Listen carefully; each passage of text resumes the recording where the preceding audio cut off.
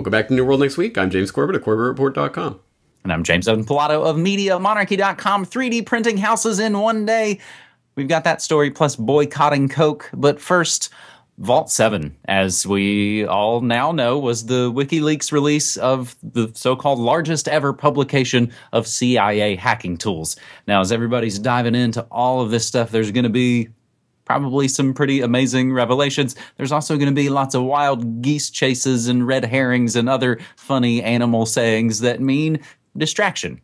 But there's also lots of confirmation to stories we've discussed over the previous 300 episodes of New World Next Week, like this one. CIA can hack cars to carry out undetectable assassinations, just like Michael Hastings. And we grab an article from our friend Claire Burnish, who notes award-winning journalist Michael Hastings garnered international acclaim for coverage of the Iraq War and had established a comfortable career with BuzzFeed, GQ, and Rolling Stone when his life abruptly ended in a fiery one-car crash under suspicious circumstances.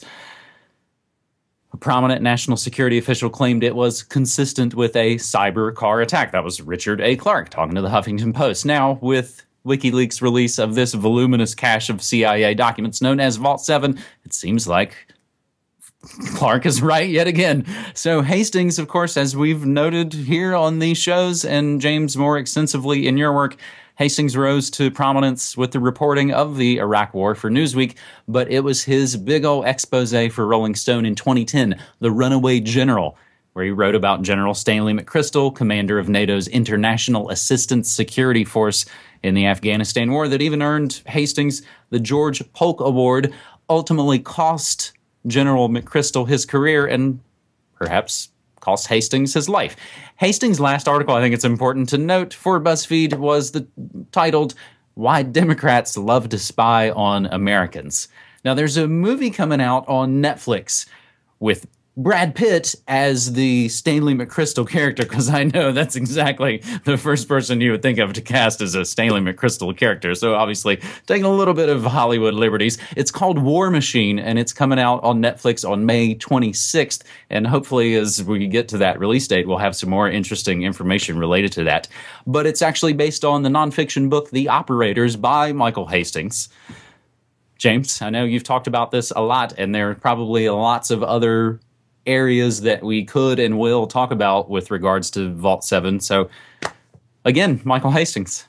Yes, and so just to follow up on all of that, of course, people should check out my Crashes of Convenience episode on Michael Hastings if they haven't done so, which laid it all out years ago, talking exactly about this and about how, hey, you know, they really can hack into cars and they can do things like this. And that was doubly and triply confirmed by people like Richard Clark, you know, former national security advisor, coming out and saying that in the wake of the Hastings crash, which was pretty remarkable at the time. But there you go. So this is, as you say, just confirmation of what we know. And just as a little tag on to that Operators story that you got there with the Brad Pitt Hollywoodization, big hat tip to Scott Horton on Twitter, who provided screenshots of the part in The Operators where McChrystal's SAS guy threatens to kill Michael Hastings. So that little tidbit's in the book as well, just for people who haven't seen it. And I'll put the link in the show notes so that you can read through that passage in The Operators.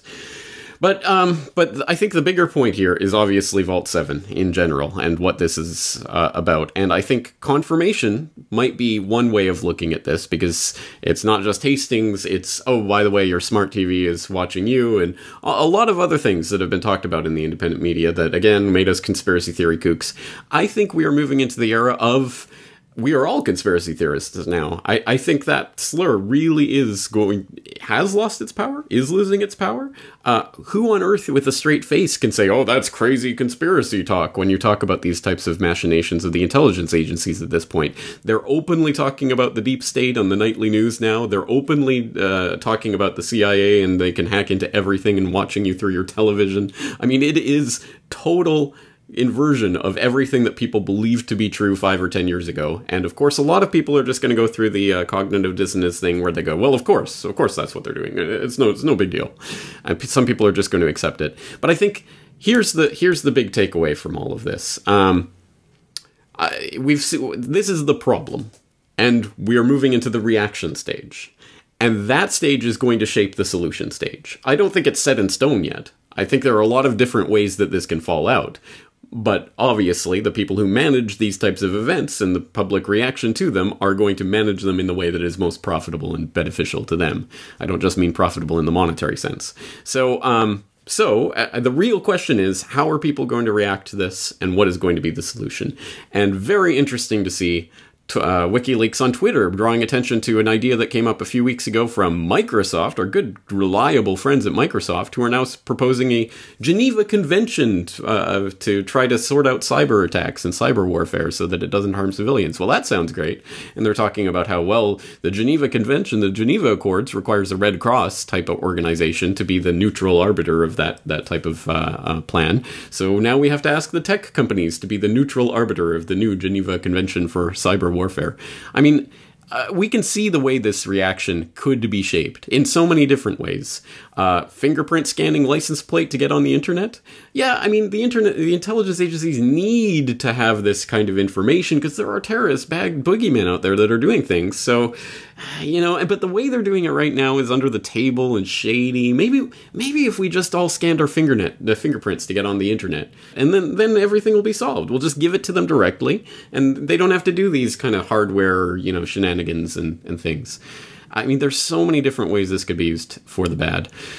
In the meantime, I think we're going to have to highlight stories like this and how it relates to things like Michael Hastings. By the way, yeah, the CIA can make it look like the Russians are hacking this or that system. Oh, wow, who would have thought it? Except us. We've been talking about virtual flag terror for years now. Now it's there in the WikiLeaks dump. So there's good to come out of this, but it's very, very dangerous which way they end up taking this. James, I think you accidentally coined a new word, fingernet. So that'll show up, and that's what they'll call it. One of the other frightening parts of that is that now the stage is set again for what we've always kind of called an I-9/11 event, as everybody's sort of thinking about it. Those are those moments when just you say that's when the problem and the reaction and the solution all kind of roll around. Trump talks about wiretapping, and now suddenly we're looking at this. So yes, these events do tend to line up like that. I've got a sidebar question for you, James. Have you downloaded the files? I have not. Have you looked at any of them? Only some of the tweets. So actually, no, wait. I haven't looked at files. Have I heard people say they haven't found any files to download? There are. I've looked at a few of them. I haven't downloaded them all. It's gobbledygook nonsense to me, and I imagine to 99.9% of the people out there. I invite people to actually go and look at these, but it is gobbledygook tech nonsense that, we're just going to be relying on what tech people are saying about this to a large extent. So keep that in mind when you're reading about this. Everything you're reading about these documents is people's interpretation of these documents. So keep that in mind when you're looking at something like this. So as long as, we're still kind of talking about Vault 7, let me then ask you one more question. So the idea, we kind of see this, that the CIA built all these cyber weapons and then lost control of it. Do you think in some ways are they surprised that they lost control of these things, or were they again the classic, they create the weapons, then you let them go, a fast and furious kind of way? Yeah, it's very difficult to believe that. Even if this wasn't intentionally seeded out there to be leaked by a WikiLeaks, which it certainly could be, and that wouldn't surprise me in the least, but even if that wasn't the intention, the idea that this never occurred to them, that this might get out, and they might have to have some operational security around this, I don't know, it stinks to high heaven.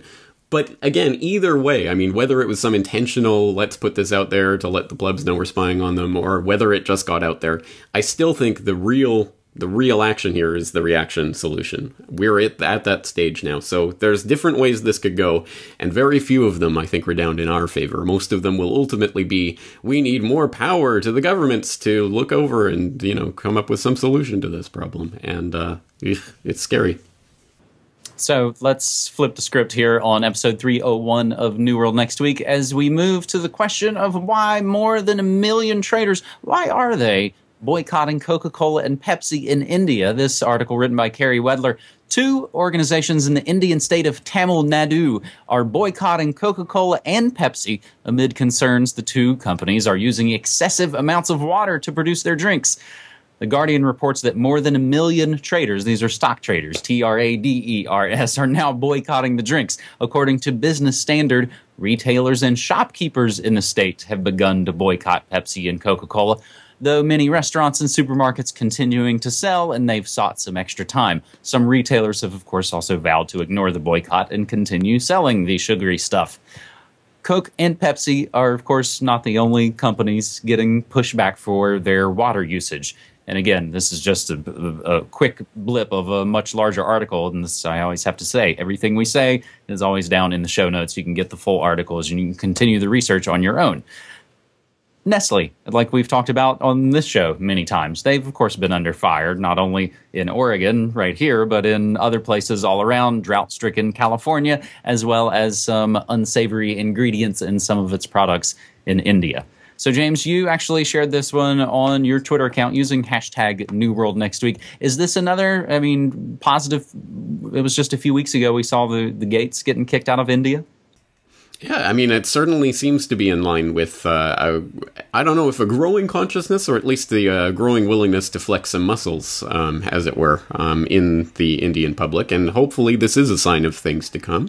Not just in India, but around the world. And it's interesting, just on the latest questions for Corbett, we're talking about, has anyone thought of, boycotting and shorting some of these companies to make them go under? And I was like, oh yeah, Karma Bank. Remember that idea from years and years and years ago? The idea was, let's start a boycott campaign of Coca-Cola and short the stock. And hey, you can make money while the corporation tanks. Hey, win-win. Still think that concept is a good idea, even if you don't have to play the, shorting stocks or whatever. But the boycotts, obviously, is our main power as consumers in a consumer materialist society. Our main power is to say, no, I'm not going to drink your crap. And that's the type of thing where it's great if you have a mass boycott movement and it, brings down a corporation. But even if it doesn't, even if that is not taking place, even if you don't know anyone in your life who wants to boycott Coca-Cola or any of these other horrible corporations that we know are destroying the planet, you can still do it yourself. And look, I know we're not sitting up here on high horse clouds floating above everyone.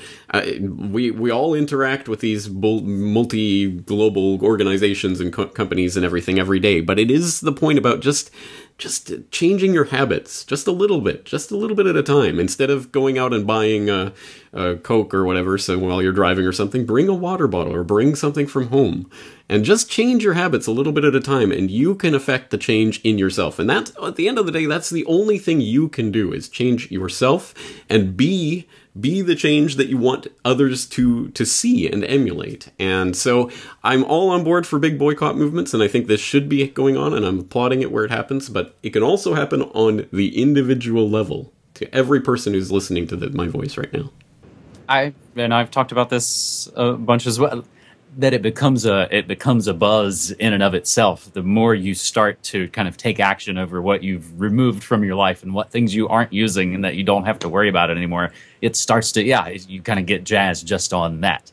The Karma Bank and the boycott of Coke, was that a Max Keiser thing? I do remember. That was, yeah. It was maybe almost a decade ago by now.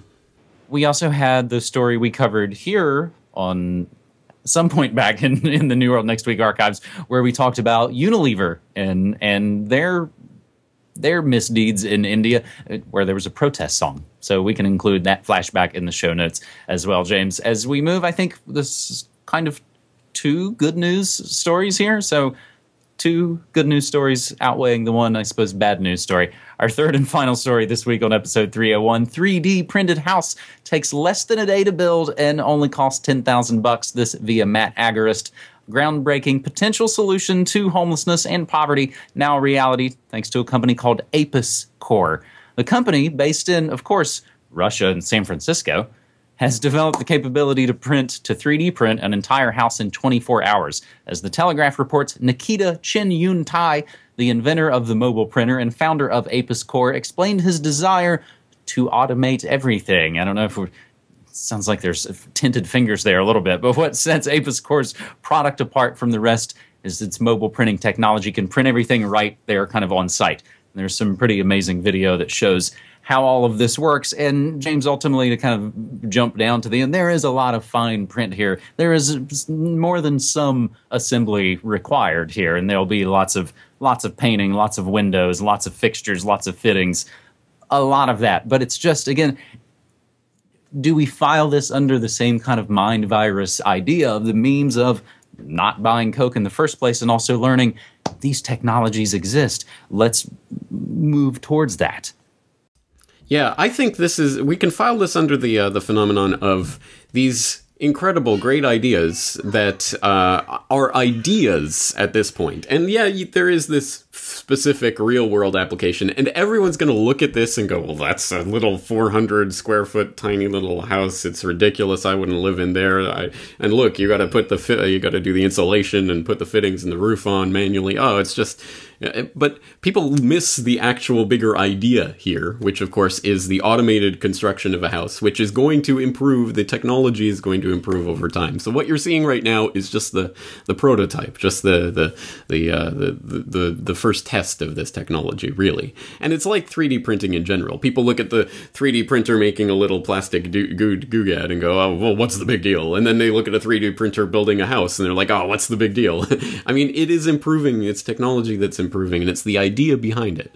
And again, I think you're right. This is technology that could be incredible. It could be harnessed for the good of humanity, or people can kind of poo-poo it and dismiss it and let the big evil corporations take over this technology and puppet and steer which way it's going to be implemented. I don't think that's a good idea. So I think, again, this is one of those really, really big ideas that people should be thinking about, and not looking at the specific example here, which is a prototype kind of idea, but looking at where this is going in the future, because it won't be very long. It'll be, a decade from now. Can you imagine how much more advanced this is going to be, let alone 2 or 3 decades from now? So if we're maybe already running a little long here, let me ask you the devil's advocate question. What about for all the people who would say, this just ties in with that Agenda 30, man. They're going to cram us all into these tiny houses and we're all going to be eating crickets. Yeah. And again, I think that's the danger of looking at this particular prototype house and thinking this is what the ultimate game plan is. Well, no, I think this is just the first thing that this technology can do, and eventually it will, you want to build a 3 billion square foot mansion? I mean, I'm sure there will be a 3D printer for that at some point, but maybe not one that's affordable for most people who can't afford a 3 billion square foot mansion. But again, I think it's just the question of just scaling the technology and getting it, advancing the types of materials it's working with and what have you. But that's technological improvements that are coming. This particular instantiation of it is not the idea itself. That's, I think, the same way I try and think about, when we still talk about whether, the Napster explosion, or whether it's Uber or Airbnb or these things. It doesn't have to be them. It's the idea that's exciting. Let's close with even more good news. I finally did another episode of Good News Next Week, the spinoff from this New World Next Week. I call it Sharing is Fundamental. It's got a bunch of stories about solutions and collaborations, and it's up on my YouTube channel.